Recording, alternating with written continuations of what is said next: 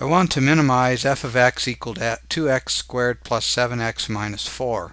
Now to do that, we will complete the first factor out a 2.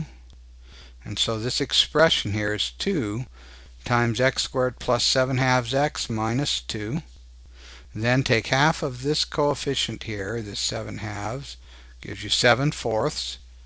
You square it, add it in, and subtract it off. And now this part here is now a perfect square, x plus 7 fourths, all squared. So this thing simplifies to this, which is equal to this. And now I can simplify this particular expression here. It's just 81 over 8. And so you can see that the minimum value of this function is minus 81 over 8.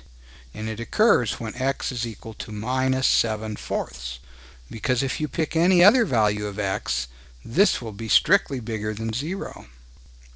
Now here is the graph of, you see right down there at the bottom, at minus 7 fourths, which is a little to the right of negative 2, it achieves its minimum, and its minimum is minus 81 over 8, which is pretty close to minus 10, you see.